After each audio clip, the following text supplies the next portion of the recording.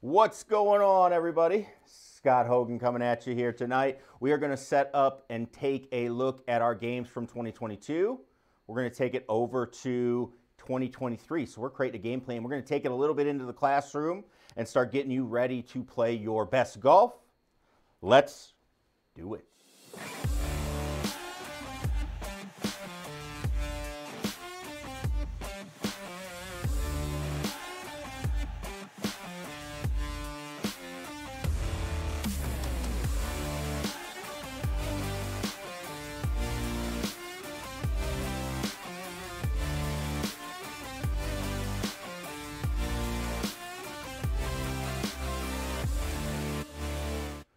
What is going on, everybody? Scott Hogan here. We are doing our last live show of 2022. All right, this is the Scott Hogan Golf Show. Thank you so much for tuning in. Excited to be here. Hopefully, everybody, you've had a good Christmas. You had a good holiday season. If it's still going on, enjoying it as well. And I'm always excited because when we get past the holidays, we got the Century Tournament of Champions coming right around the corner, and then we've got our games, and when we're going to be playing golf coming around the corner as well. So we're going to have a ton of stuff going on, and make sure you don't miss out on it. Click that subscribe button if you are not a subscriber already. Got a very good video starting off the year next year, plus some really cool tools, which I'm going to mention a couple of them tonight. Okay, so we're going to go through all of that. Now, first things first, when we get into we want to play better golf next year, okay, and see what we can do. We have to review. We have to look at what's going on previously in what's going on, right? We have to say, all right, hey, this is how things went for us, right? So when we go through this, we're going to take a little break, and we're going to look at and break down our game. So that means we got to head a little bit into the classroom. So let's head over to the whiteboard and let's do that. All right, so we're looking at it here, okay? So we've got the board up. We've got our 2023 game plan here, okay? Now, if we're going to be making a game plan, there's a couple of things that we need to be able to do. And I'm going to go through, I've got some stats from my game. So I'm going to show you how I do this with my game, and then you can use this with your game, okay? So first things first, we are going to have to set some goals. Okay, you always have to set goals when you're looking at your golf game. Now, if we're going to set goals, a couple of things that you have to know. One, your goals have to be measurable. Okay, so you have to be able to measure it. Not just, oh, I think I did this. That doesn't work. Not, oh, I need to improve this. How do you know that? Okay, we are human beings. We are not the most sensible. Get on Twitter if you don't believe me. All right, so we tend to be a little bit biased. Just a little bit, and we tend to look at things from our own lens and what we want, okay? So we have to be able to measure it. We have to be able to define the goal, okay? We have to be able to say, hey, I can make this goal extremely defined. I am going to do something, and it's going to be very specific. And then it has to have a timetable, okay? You have to have a timetable when you are going through your goals, okay? So when we look at my stats from this past year, okay? You can see I use an app called Spider Golf. We've got that pulled up here. This is going to be my rounds that were competitive, okay? So for me, competitive rounds, one of my goals is I want to play better in tournaments, okay? Now, that is not a good goal, though, okay? Why? Well, is it measurable? How do I play better in tournaments? We don't know. Is it defined? Kind of, but not really. And what's the timetable? Well, kind of have that. That's next year, right? So I want to be ready to play by the time we get to our, our opening events, which is beginning of April-ish, right? So, okay, I got a timetable at least. Got to get that, but we got to come up with something better. So for me, what I'm going to look at is the way I'm going to be able to determine, hey, I've played better in tournaments is I want to finish in what the top 35 of our standings, okay?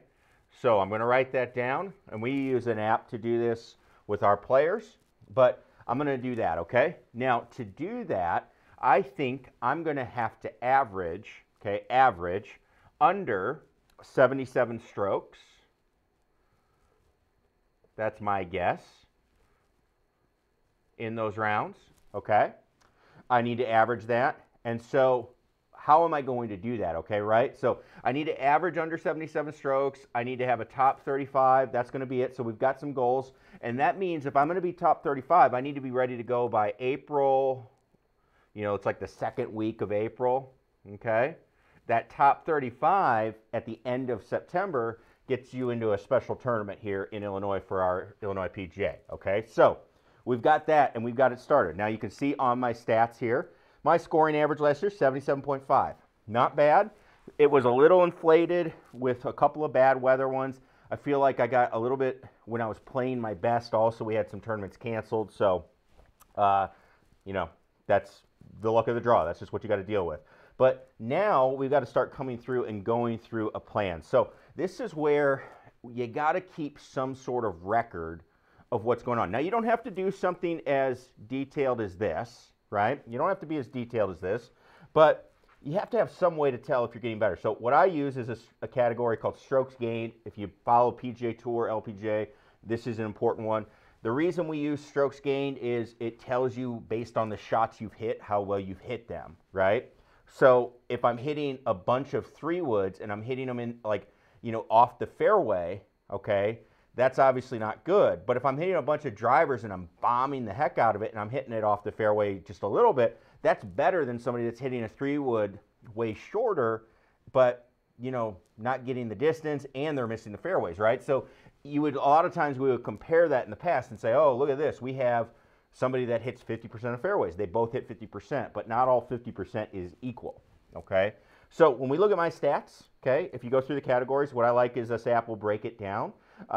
You can see off the tee, okay, lost a stroke and a quarter, okay, a little bit of a concern there. I know through going through the rounds, a lot of that is from penalty strokes. I actually drove the ball decent, except for the occasional shot where it's like, all right, you hit it offline and you hit it out of play, you're taking a drop, or you had to punch out. That happened a couple of times. Again, one of those I know was in a extremely windy round, but another one was when we played at Chicago Golf Club. I hit it in too many bunkers, and I had to just essentially punch it out or blast out of the bunker, which is essentially a penalty shot. Okay, so that would be what we got. From there, you can see long shots, and this is, by the way, strokes gained to a +3 handicap. This is not the PGA Tour or even the mini tours, +3 handicap. Okay, so I'm right around a 0, so I want to get onto that plus side. You can see my long shots, okay, actually pretty good, and that's like 175 and beyond, out to about 225, 230. So you can see actually I hit those really well. I'm actually very good at those. I think a lot of that comes from my expectations and how I kind of handle them. I don't really expect too much out of them, and then I think that ends up playing to my advantage. Approach to the green, not bad, right around even. Could be a little better, I think, especially on the wedge play portion, which we'll go over that in a sec.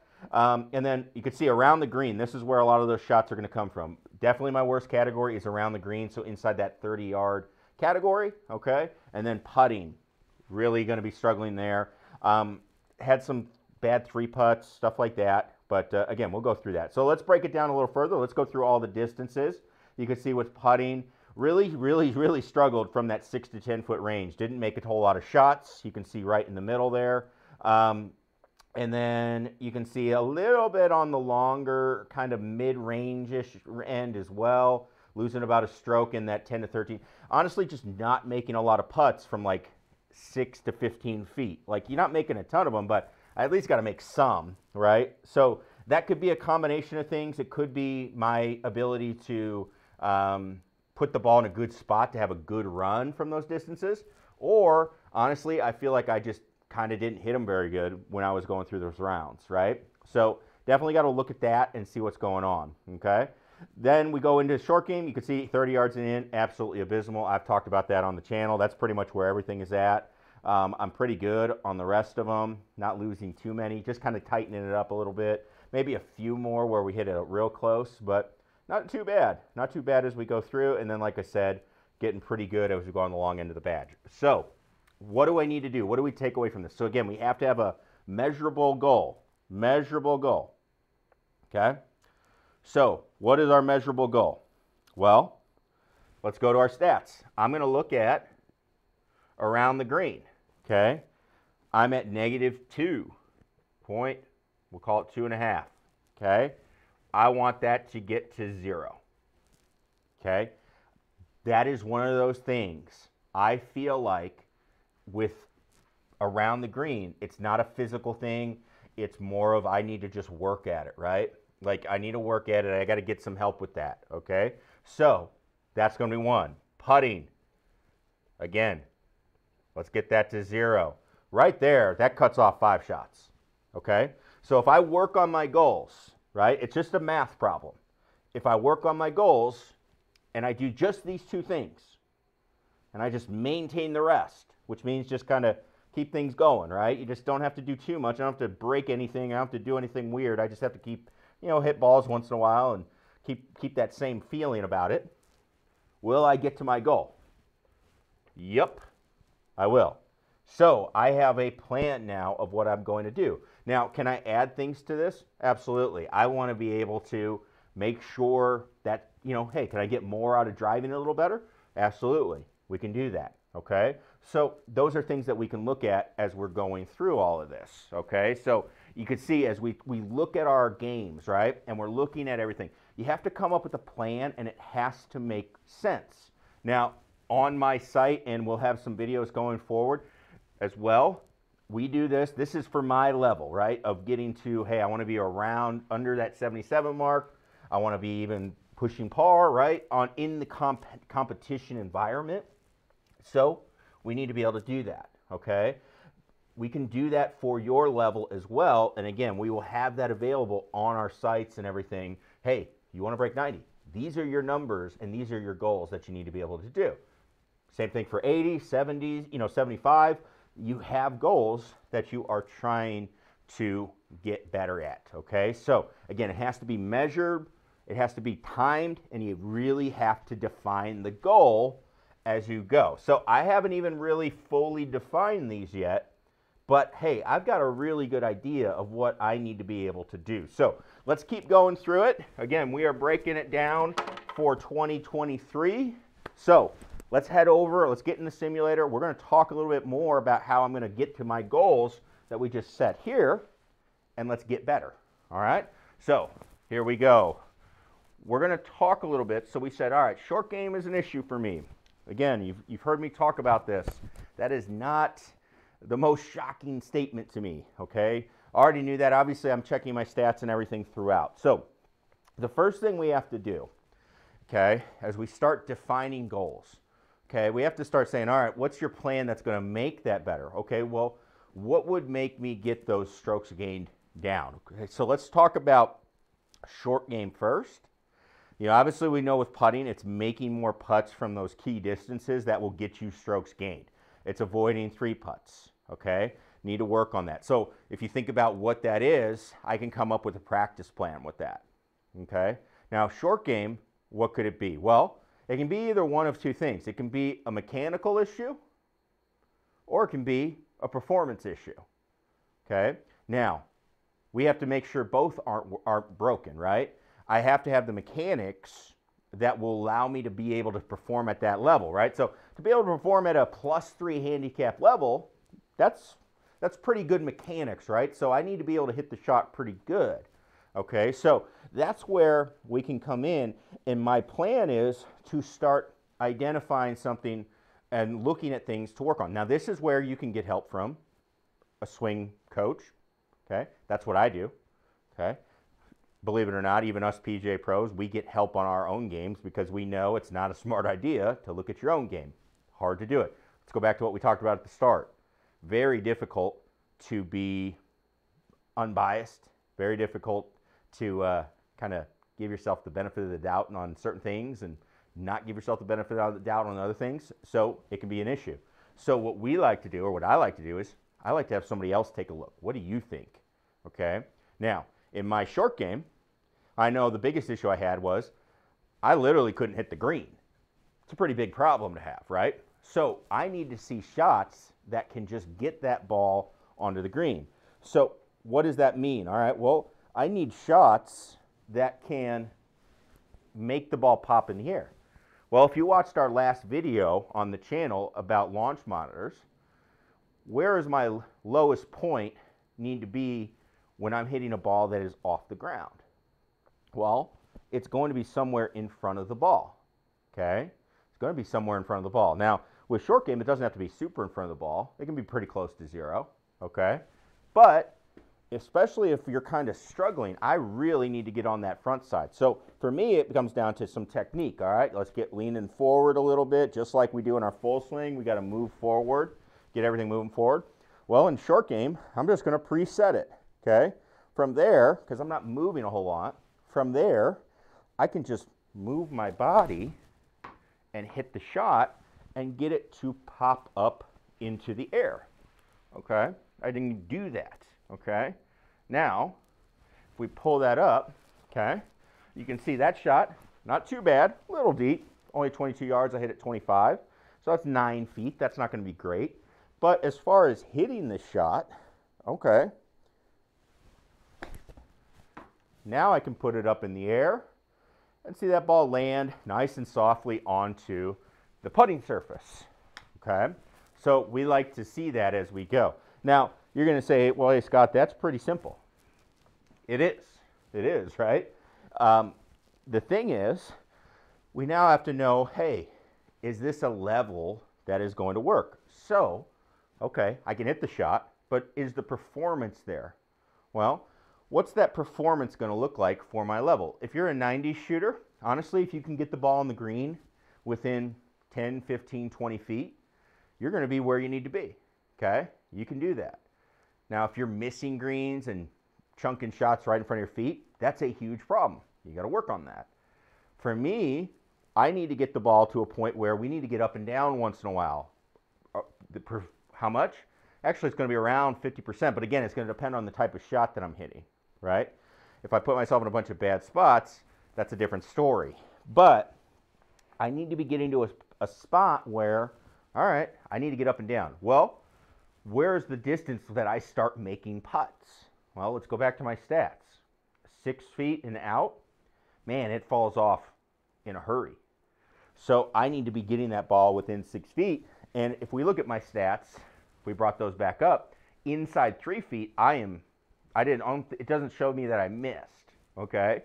So, and I can't remember one in case I did, but we're really doing good at that part, okay? So if I can chip the ball closer, we can get there. So now in my practice, what I can work on is, all right, let's hit these chips, and now I just don't want to get it on the green. I need to get that ball within that yellow circle, okay? I need to get the ball within the yellow circle so I can keep working on that. You can see, all right, hey, you know, instead of me saying, all right, I've got this down, I'm hitting good shots, what I'm actually looking at is saying, all right, instead of just hitting good shots, it's like, man, I'm actually still not very good at this, okay? And this is where practice will come in. I'm still not very good at this because I can't get the ball within my desired distance, okay?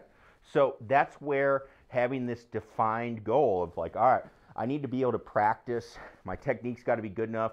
Right now I'm hitting good shots, so the technique's got to be good. But now I need to work on, can I control it enough to get that ball inside of that yellow circle? And we're creeping up on it, but we're still not doing very good, right? So that's the key, and that's where I want you to set up and say, all right, hey, how am I going to get better? It doesn't matter that, hey, it's hard right now. I'm not doing it. It's day one. It's not even day one. It's not even 2023 yet, okay? If you set a goal that you can do already, you're not going to get much better, right? So we need to see that as we are going through, okay?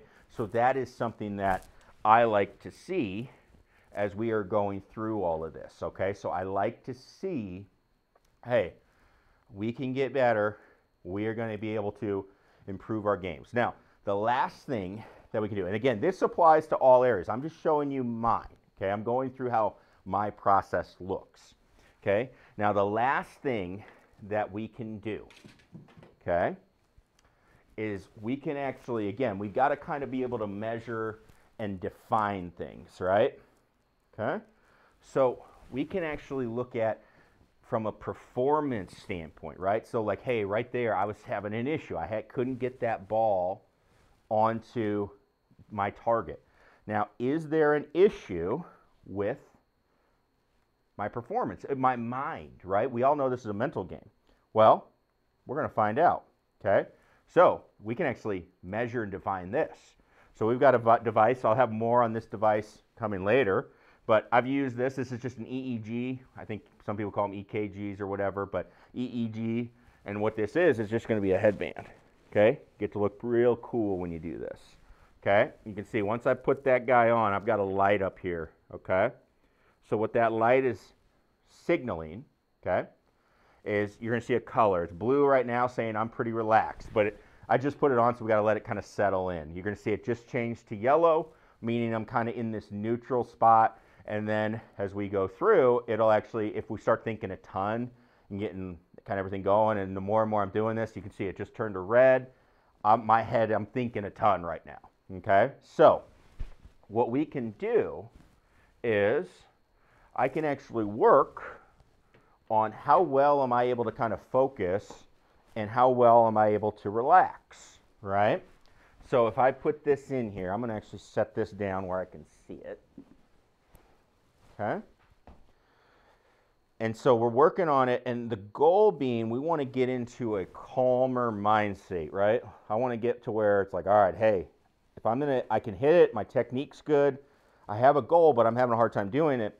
Well, now I got to work on performing better. So this is where something we can do is actually work on getting a little bit calmer, okay? So I'm going to hit a shot here as we go.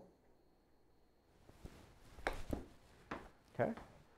Feeling it, I could tell I was not in the zone there. I'm kind of on the low end, okay? So I'm not 100% getting my head wrapped around it and focused. So let's pull it up so you can see it, okay? So as we go through, you can see it. Not going to be able to see me, but you can see the band working, okay? Getting a little higher. And you can see I was a little bit higher on that one, okay? And, hey, we hit a better shot, right? Got a better shot out of this. So what are we doing here? We're obviously working on, hey, are you in a state of, hey, I can hit this shot? And again, these are things that we can define. How many times can you hit shots? You can actually use the app. This is called a Focus Calm headband. I'll have more about this. But these are the types of things that we do to make sure we are, hey, I can hit these shots, and I can, again, we can define, hey, how many times are you in this state where, hey, you can hit good golf shots, okay? So, again, that's something we can look at as we go. So, for me and what we're working on, what I want to see this year is I want to see people coming out with plans, right? I want people to get better. There's a reason that handicaps, we have more technology, we have more stuff available, but handicaps do not go down. If anything, the latest has shown it went up slightly. Okay, think about that. You know, how many people are playing and stuff and all that, and they're playing a lot and practicing a lot. Okay, that's an issue, right? That just keeps happening. It's actually going up. That's because when we're practicing, we don't have plans, we don't have things going on. This is something I do with all my competitive players, but I do it with all my regular players too. Anybody that takes coaching from me, I'm always asking. They always come in and say, I need to work on this. Well, I'm always going to ask questions. All right, what do you do? What do you shoot? How do you do this? Trying to get to some concrete numbers instead of just your opinion. Let's figure out what you actually got going on, and we'll go from there. Okay, so that's going to be our goals for the rest of 2022. That's what I wanted to leave with you tonight. I know it's something that's a little different, something that you've probably never done, but nobody ever does it. So, got to work on that. But get yourself a plan and start working on that plan. So your homework for the upcoming week and the next couple weeks as we're getting ready to get back into it, you got to start thinking about your game. How are you going to come up with a plan? What are you going to work on? And your plan might be, hey, I'm just going to take notes on my game. I'm just going to track it. That's fine. But we need to do something that's going to make us get better. We don't want to stay the same in 2023, okay? That's not the idea. So that's where we want to go, okay? Definition of ineptitude. You do the same thing over and over again and expect different results, okay? It's not insanity, by the way. It's ineptitude, right? So make that plan, get better. We're going to have a good 2023, all right? One more video coming up this week, plus one more live. Make sure you click that subscribe button if you are not a subscriber already. And we will see everybody in future videos. Thank you, everybody, for a great 2022. It's been an awesome year. We're going to be at the PGA show. I already have some things planned. We'll be back meeting with FlightScope. We're going to meet with some other companies. So if you have any ideas, anything you need, leave that comment down below. And as always, thank you, everybody, for a great year. Have a happy new year, safe new year. We'll see you then, 2023. Peace.